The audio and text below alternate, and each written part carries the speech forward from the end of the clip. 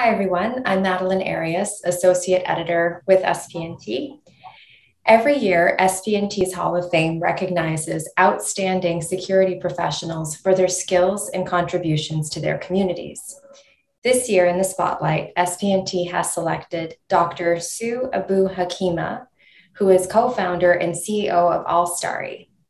She also brings 35 years of experience to the security industry. Sue, thank you so much for being here with me today. You're most welcome. It's an absolute pleasure to be here. So I'm very curious to know, what would you say has been your proudest moment in your career so far? Oh, there have been so many. Oh my goodness gracious. Thus far, I've had a wonderful career. I've exited two startups successfully in tech and in security. The first one, it was in AI and analysis, and we exited it to Entrust in the area of compliance.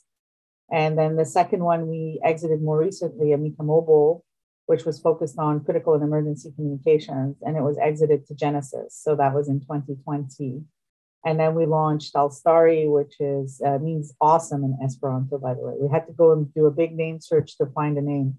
So I'd have to say that I've had so many highlight careers. My teams have been fantastic. Also, I've worked with incredible teams. So I think one of the things that I do very, very well is I celebrate my successes, and I've always taught my teams to celebrate our successes. What would you say has been your greatest obstacle, and how have you overcome it?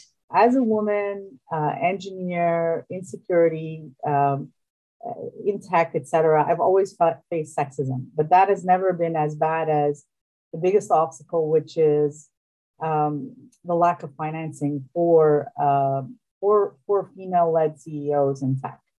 And so, whether that's also related to sexism or it's a special category, I don't know.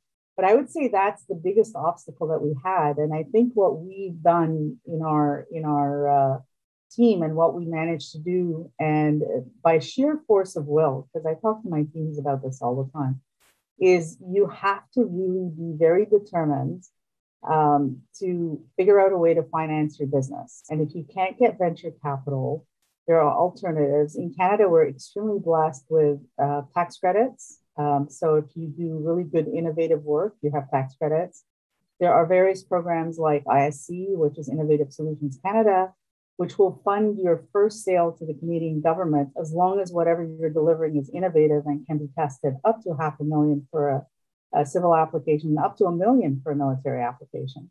So programs like that, and IRAP is another one, and SR&Ds, as I mentioned, those kinds of programs are really what allowed us to keep innovating and to be as successful as we've been. Lastly, what advice would you give to someone looking to enter the security industry as a career nowadays? My biggest recommendation to a lot of the kids today is definitely go into some STEM related field. So science, technology, engineering, or mathematics, and study any of these things, because all of these are related to security. So at the end of the day, any one of these could bring you to the security field. And the thing that I find exciting about security, so I have a background in AI. I have a master's and PhD in AI before people even knew what AI was, right? So it's really quite funny, and both companies were based on that. And, when people ask me about that, and I say it's very exciting to have been in a field in technology that we've been able to take in so many different directions. But security is one of those fields that will be around forever. And my view on that, and I even, even our own kids are in STEM, which is wonderful. Daughter's in biotech, our son is in the gaming industry. And when they were studying, I was thinking, well, whatever they choose, even if whatever it is doesn't work out, maybe someday we can sort of guide them towards security anyway.